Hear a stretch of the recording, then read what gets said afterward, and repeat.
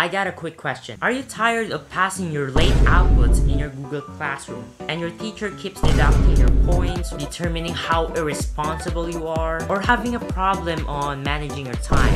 I have a quick and easy solution for you. Transforming your work from this to this. That's right, you heard it right.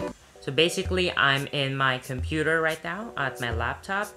What you want to go first is go to your Google Chrome browser or any type of that, and I've already opened my Google Classroom. The second thing you want to do is you're gonna search Canva. It's already searched for me, and you're gonna see this website. In my Google Classroom, I have an assigned work to do, and the next step you want to do is to determine if you're gonna submit a video output or a PowerPoint presentation. Now I click PowerPoint presentation because I'm going to make it. I think we're done right here. So if you want to change your background color, you're just gonna click this one and click this multiple background color.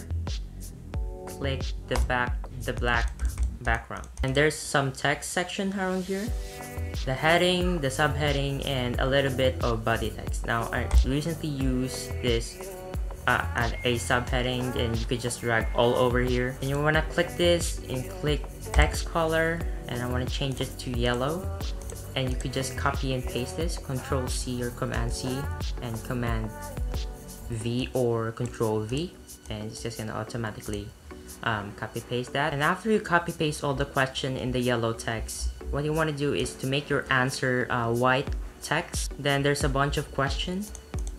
You're just gonna copy, paste, and paste that, and we're all done. I'm just gonna speed this part of the video.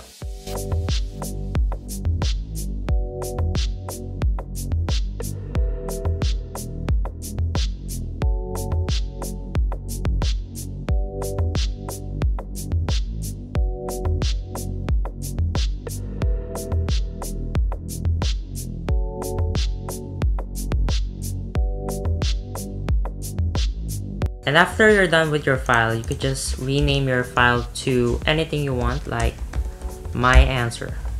Then click share, click anyone with this link can view, copy link, and go to the link section, paste your link and add link. You might be wondering, you already submitted and you wouldn't be able to make changes. Then here's the difference.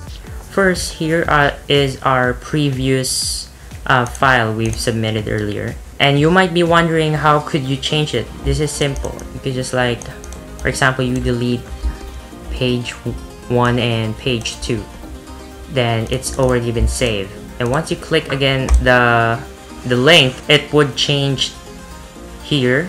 I deleted page 1 and 2 but not page 3.